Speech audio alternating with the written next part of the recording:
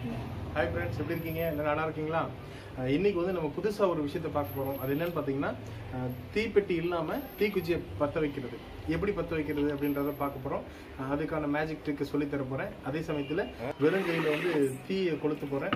இந்த ரெண்டு ட்ரிக்கையும் வந்து வீட்ல வந்து பெரியவங்க உதவி இல்லாம நீங்க செய்யாதீங்க. முடிஞ்ச குழந்தைங்க செய்யாதீங்க. பெரியவங்க வந்து பக்கத்துல துணையோட வச்சுட்டு தெரிஞ்சுக்கோங்க. இதுக்கு பின்னாடி ஒரு சயின்ஸ் இருக்கு. அந்த சயின்ஸ் என்னன்னு தெரிஞ்சுக்க போறோம். வாங்க வீடியோக்குள்ள போலாம்.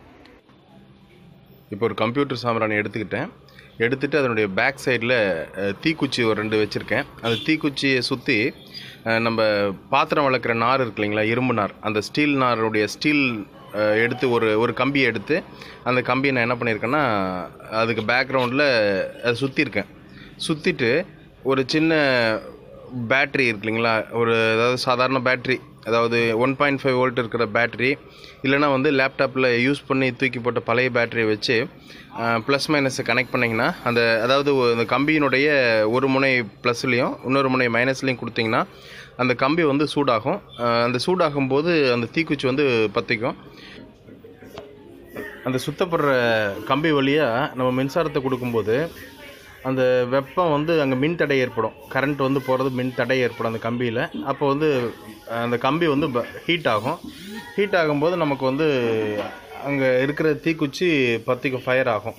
இப்போ இன்கேஸ் வந்து தீப்பெட்டி கிடைக்காத சமயத்தில் எமர்ஜென்சி ஏதாவது ஒரு சூழ்நிலையில் சிக்கிட்டு இருக்கோம் அப்படின்னா இந்த மாதிரி வந்து நீங்கள் உங்கள் கையில் இருக்கிற செல்ஃபோன் பேட்டரியோ அல்லது சின்ன வாட்சுக்கு போகிற செல் பேட்டரியோ இந்த மாதிரி இதை வச்சுக்கும் நம்ம என்ன பண்ணலாம்னா தீக்குச்சி மட்டும் இருக்குது, தீப்பெட்டி இல்லை அப்படின்ற பட்சத்தில் நம்ம நெருப்பு உருவாக்கிக்கலாம்.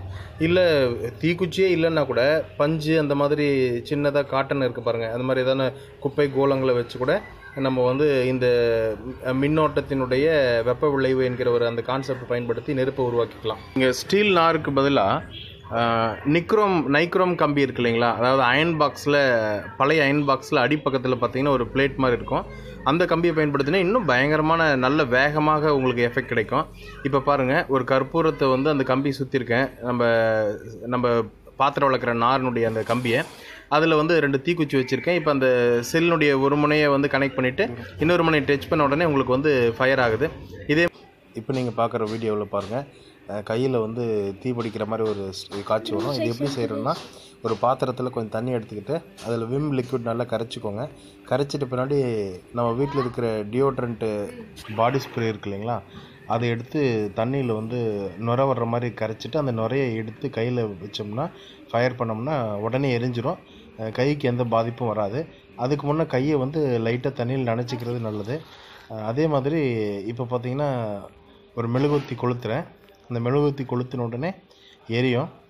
நம்ம இதை அவிச்சிட்டு அதாவது அணைச்சிட்டு அதை என்ன பண்ணுறோன்னா அந்த புகை வருது பாருங்கள், அந்த புகைக்கு மேலே நீங்கள் அந்த தீக்குச்சி வச்சிங்கன்னா அந்த புகையிலிருந்து தீக்குச்சி அங்கே பாருங்கள், புகையில தான் நம்ம வைக்கிறோம் தீக்குச்சியை.